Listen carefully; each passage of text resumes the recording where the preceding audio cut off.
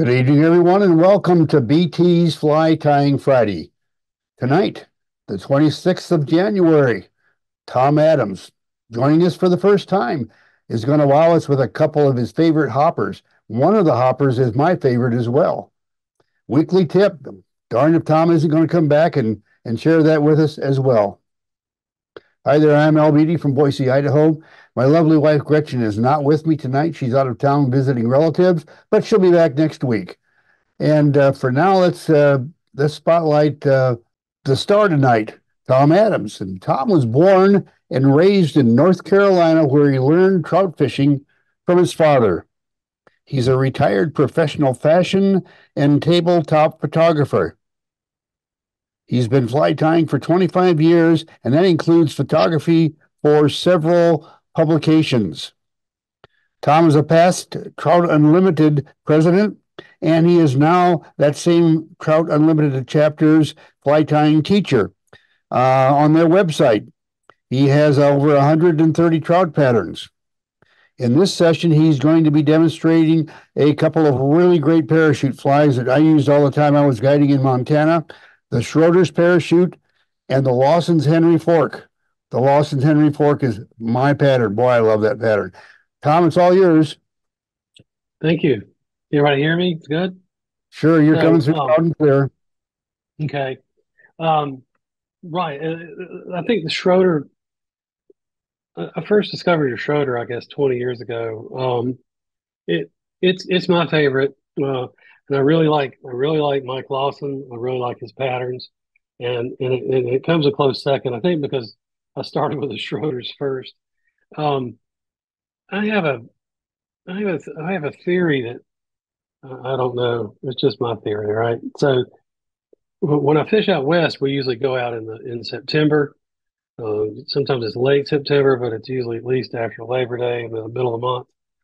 And I feel like those trout have seen so many fat Alberts and so many foam flies. They're just like well, they're just aren't fooled by them anymore. Um, and the Schroeder's fly is a real natural looking fly. It floats natural in the water. Um, It doesn't take the abuse that the foam flies do, and it's not as great a support if you're doing droppers. It does. It's not that, but um, uh, the fact that it gets beat up too, that doesn't necessarily take away from its effectiveness. Um, the first time, I think that turned the table for me. I was fishing the fire hole down in the braided section, and I caught the largest brown I'd caught to date. It wasn't that big. It was like 18 inches. It was big for me, and I was there was no turning back after that. So I've been using it. Anytime I use a hopper, it's my go-to. This is the Schroeder pattern, and I've tied this as a high vis. There you've got options in here. I'm going to do a size 10. The one I just showed you was a 10. Um, you sort of you guys probably fish enough to know you want to sort of go after what you're seeing as naturals. Same thing with color. You can change some of the color aspects to be more yellow or more gray or more olive. We're just going to kind of go in the middle here. I used Danville 6.0 thread. You could use any thread that suits you. Grizzly hackle, kind of straightforward. The abdomen, I use hare's ear or superfine. The rib traditionally is a uni 3.0. Overwing is turkey. The thorax is just a continuation of the same doving, and the pheasant tail, the legs are pheasant tail. I'm just going to start with a layer of thread. We'll tie the. I usually start. I try and give myself a little room at the hook eye. So I'll do about a half or so of covering the shank, and then we'll do the.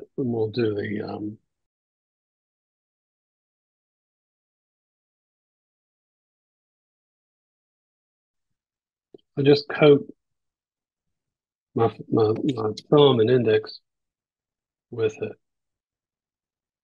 Um, like all of them, you want to start really fine.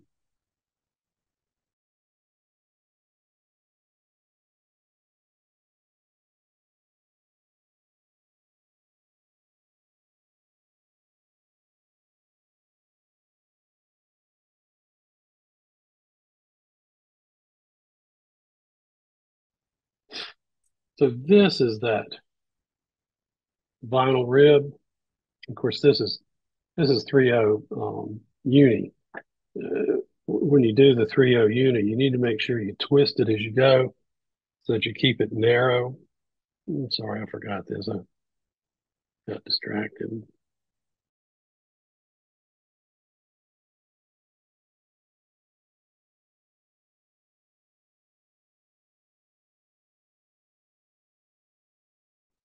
But I'm not done. I'm not finished it with this. I look today. I use it for nymphs. I don't, or even wet flies.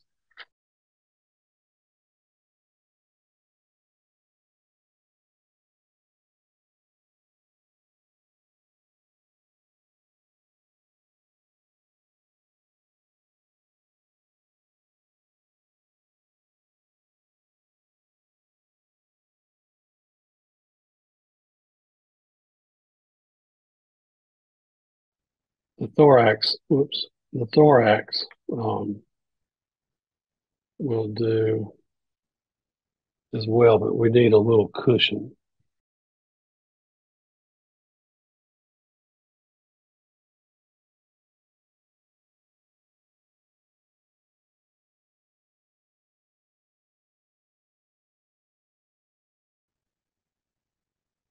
I found if I just do a small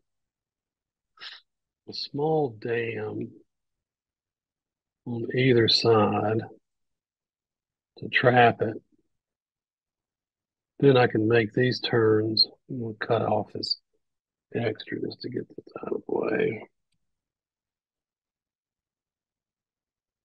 To get my wraps to go up. It actually probably does repel water. It's probably not too bad. And we'll come down again. And then once I do that, you can see, I wish it was closer.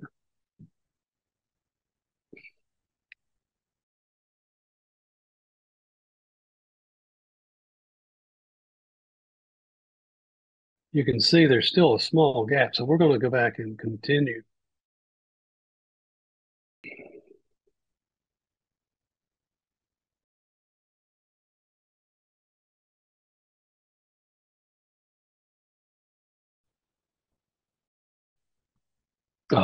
Post yet. I'm going to cut a piece of, and pretty substantial.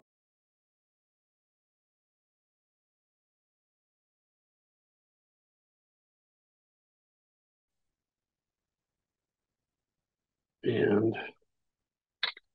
I'm going to trim off some of the real dark.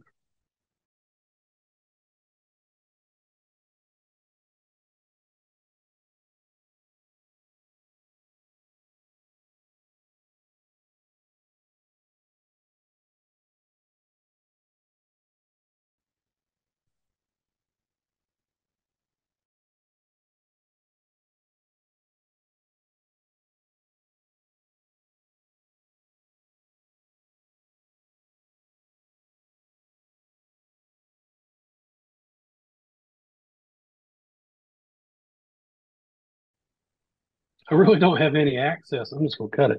I really don't have access to the seal. I should have rolled it over. There you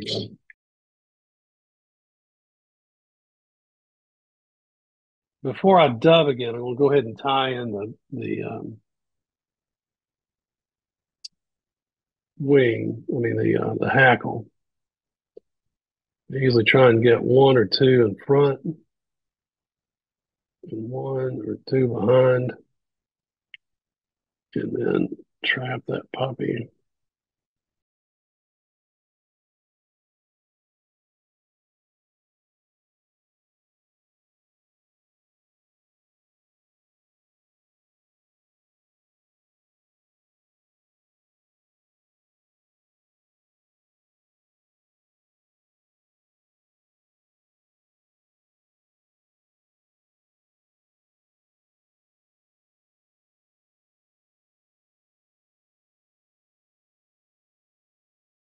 All right, so now we're ready to do the post, the hackle. I used to do about 5 or 6 turns, no more than 6. I want it to float well.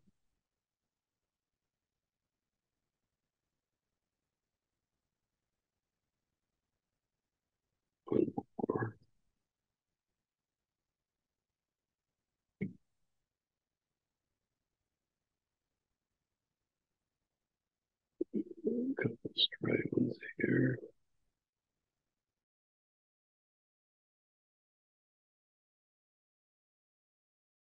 I kept expecting somebody to say something. I do all my parachutes this way. Um, I guess everybody does. Non-traditional, but I can get my dubbing all the way up to the eye, or whatever the material is I'm using. I'm still looking for the fly. And shorten this guy.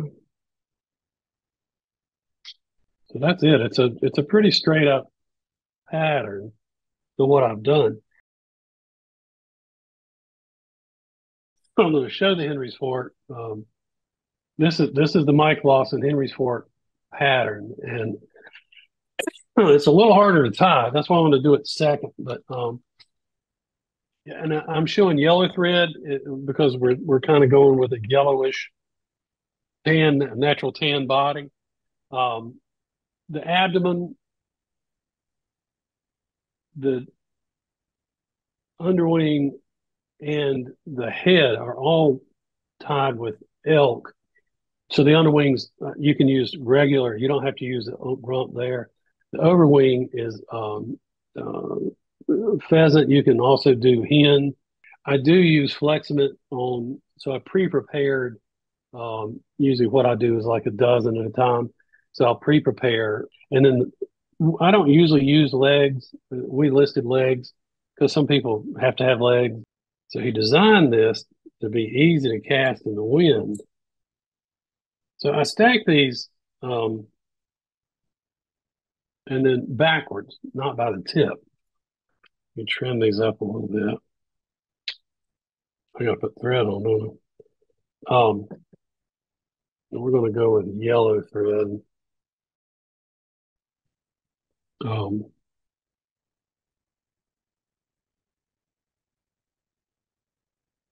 we'll even this up one more time. It's kind of irregular, so I'm going to just square it, not obsessed with it, but just kind of square it up a little bit. So we want this to be a little past halfway.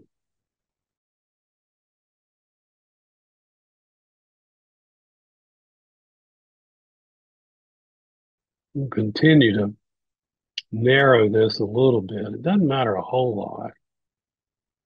If you get it too dense, it'll actually interfere with the floatability, I think. One more time. Just going to clean up these spikes a little bit. Now, this next part is going to be the true aggravation.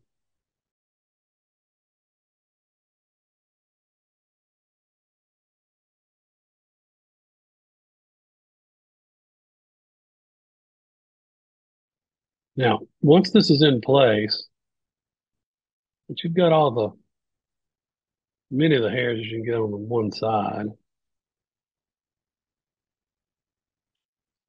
Keep your thread fairly short, and I'm going to pass this over my hands. And I dropped some because I was looking at the phone, and make a wrap. And then we'll do it again. And another wrap. That's on the same spot.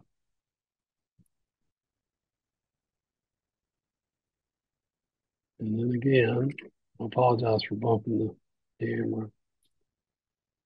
2 or 3 is plenty because you don't want it to be This isn't a mayfly, right? So let's go get a couple more to secure it and then bring it back to rest at the bottom. So, so now we're going to go back and split this again.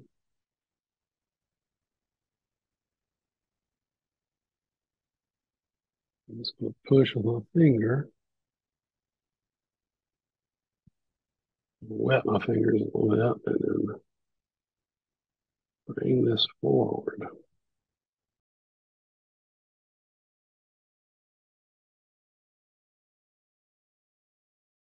And I'm going to pull pretty hard on this, and it's okay if it flares.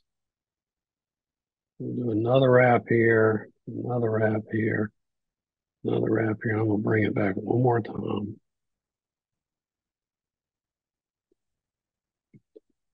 You want to cut away all this waste. You want to cut it as close as you can.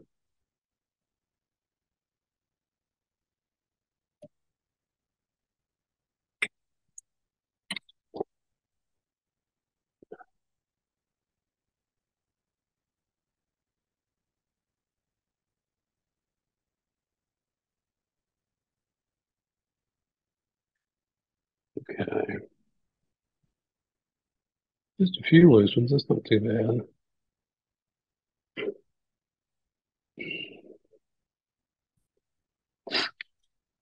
All right. So let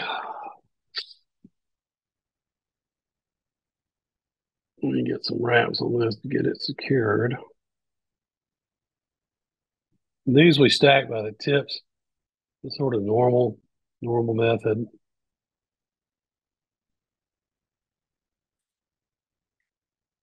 And we want these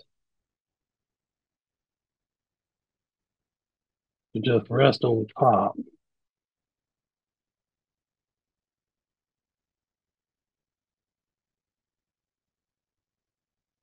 I'm not pulling tight there, but I'm going to go forward a little bit. And I'm really going to put the whammy on it. And there's something we're going to do at the end too. Once you got it secure, you come back to about the first section and put a couple of soft wraps, and that'll trap it. But keep it flat because you don't want it to flare.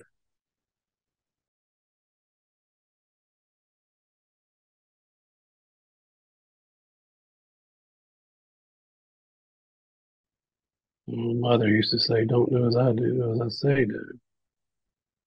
Wing on before you underwing before you put the top wing on. Not really that hard, is it? We're going to trap this guy on top with a soft wrap. Check the position. Do several to secure it.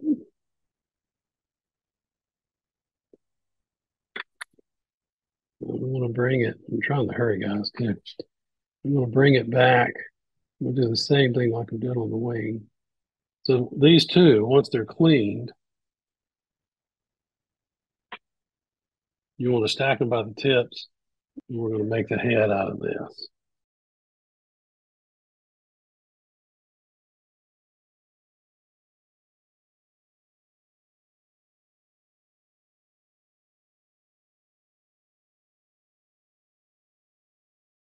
Get it secured right at the eye, and then take turns back.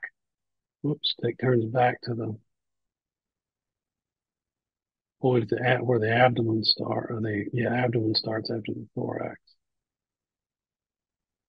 And then cut these guys close.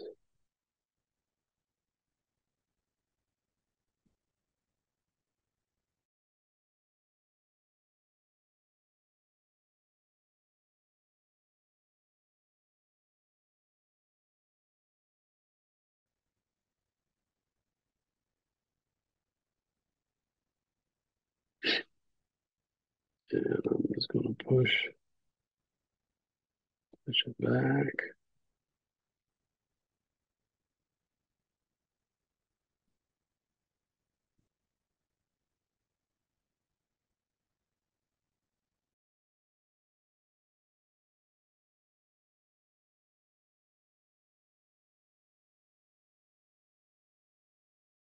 Okay, well, thank you so much there. Now, you're going to be back in just a minute, so don't go running off, Tom. We've got Okay. another plan for you. And let's get ready to move right into the tip. It's like a 20 or 30, I don't even know, 30-gallon tub full of dubbing, um, which reminds me of something. And I have to make myself not buy more, um, which reminds me of something else too. So this is a pack of, this is just Whitlock dubbing. There's different kinds. There's SLF and other kinds. But the tip are these things here. And, I think since I've started doing this, Loon or Hairline or someone has introduced a product it's really more handsome than these. It's a nice piece of like rubber coated wire with a little screw end on it, so you can put your carded material on that ring.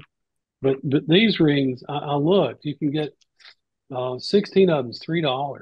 These this just comes from Staples. These are ring. They're called ring binders.